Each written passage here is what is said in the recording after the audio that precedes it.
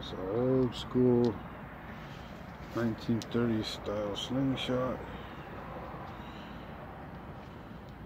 Just a 15-foot shot.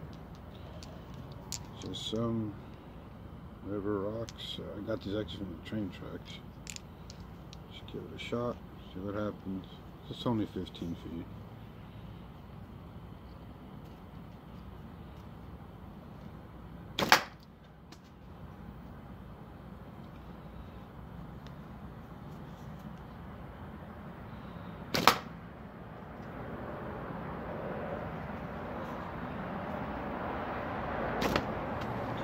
Well, 2 out of 3.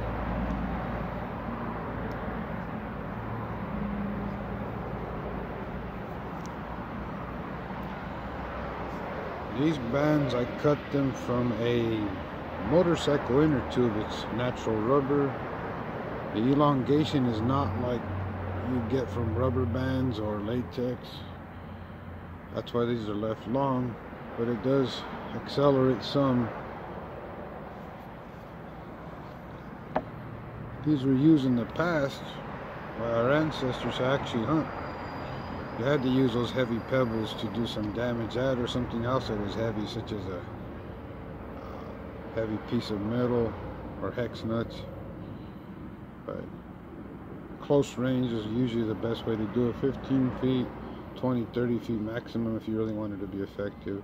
That's why I did this at 15 feet. I'm not used to the attachment method, but just thought it would be fun to try it.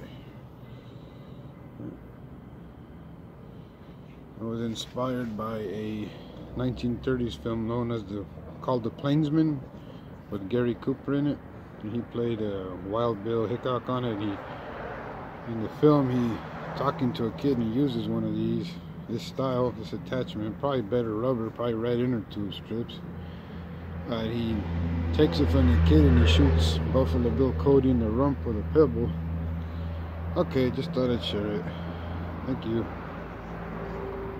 Bye-bye.